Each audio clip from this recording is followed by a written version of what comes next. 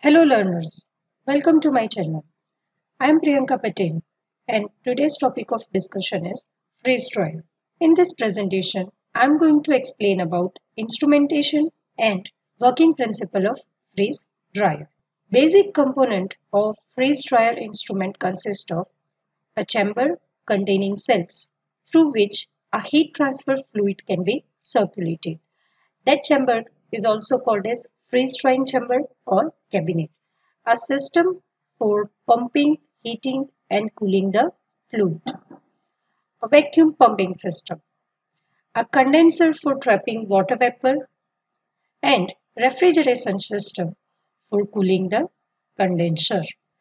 As you can see in this diagram, different components of freeze dryer that I have already explained.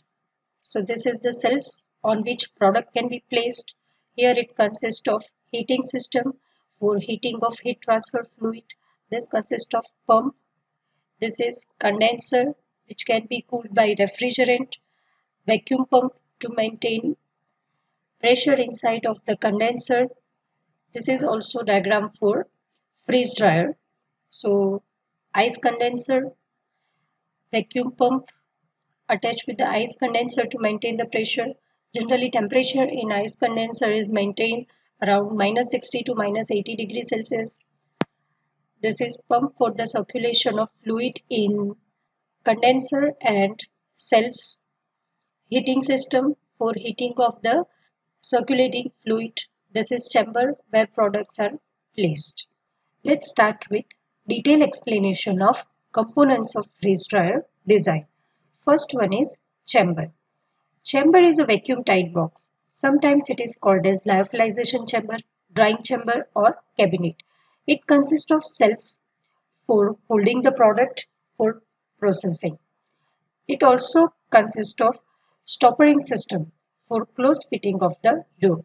It is typically made up of stainless steel and usually highly polished on inside and insulated and clad on outside. The door locking arrangement by hydraulic or electric motor. Another component is cells. Cells act as a heat exchanger and it removes energy from product during freezing and supply energy to the product during primary drying and secondary drying. Cells will be connected to the silicone oil system through either fixed or flexible hoses. Cells can be manufactured in size up to 4 meters square in area. So basic function of the cell is to hold the product for processing and to transfer energy during freezing and drying. Next is process condenser. The process condenser is sometimes referred as just condenser or cold trap. It is designed to trap the solvent, which is usually water during drying process. That means when sublimation takes place during primary and secondary drying, the role of condenser is to collect the vapor. The process condenser will generally consist of coil or sometimes plates which are refrigerated to a desired temperature. These refrigerated coils or plates may be placed in a vessel separate to the chamber or they could be located within the same chamber as the cells. That means process condenser can be outside of the cabinet or maybe inside of the cabinet or a drying chamber. Hence, they are designated as external condenser or internal condenser.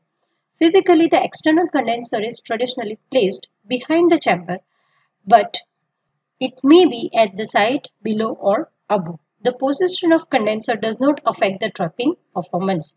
For an internal condenser, the refrigerated coils or plates are placed below the shelves or smaller machine and behind the shelves for larger machine. But again, there is no performance constraint, only the geometry of the chamber varies. Next is cell fluid system. The freeze drying process requires that the product is first frozen and then energy in the form of heat is applied throughout the drying phase of the cycle. This energy exchange is traditionally done by circulating a fluid through the cells at a desired temperature. The temperature is set in an external heat exchange system consists of cooling heat exchanger and electric heater. The fluid is circulated which is generally silicone oil, trichloroethylene or Lexol. This will be pumped around the circuit at a low pressure in a sealed circuit by means of a pump. Next is refrigeration system. The product to be freeze-dried is either frozen before into the dryer or frozen whilst on the shelves. Compressor or sometimes liquid nitrogen supplies the cooling energy. Most often, multiple compressors are needed, and compressor may perform two duties. One to cool the cells and second to cool the process condenser. Generally, refrigerant can be switched from condenser to the heat transfer fluid during freezing of the product and back to the condenser during the drying. That means it is required both for cooling the cells during the freezing of the product and for cooling the condenser during primary and secondary drying. The condenser is generally cooled by direct expansion of refrigerant like fluorohydrocarbon in condenser coil. Next is vacuum system. To remove solvent in a reasonable time, vacuum must be applied during the drying process. If we do not apply vacuum, it will require more time for the drying of the substance. So the vacuum level required will be typically in range of 50 to 100 microbar. To achieve such a low vacuum, a two-stage rotary vacuum pump is used. For large chamber, multiple pumps may be used. Next is control system. Control system may be entirely or usually fully automatic for production machine. It is a computerized system which will maintain each and every function of the system. The control elements required as mentioned above: self temperature, pressure and a time. A control program will set up these values as required by the product or the process, and time may vary from few hours to several days. These are the references, and with this I conclude my video. Thank you everyone for watching my presentation. If you have any doubt, you can contact me on this ID.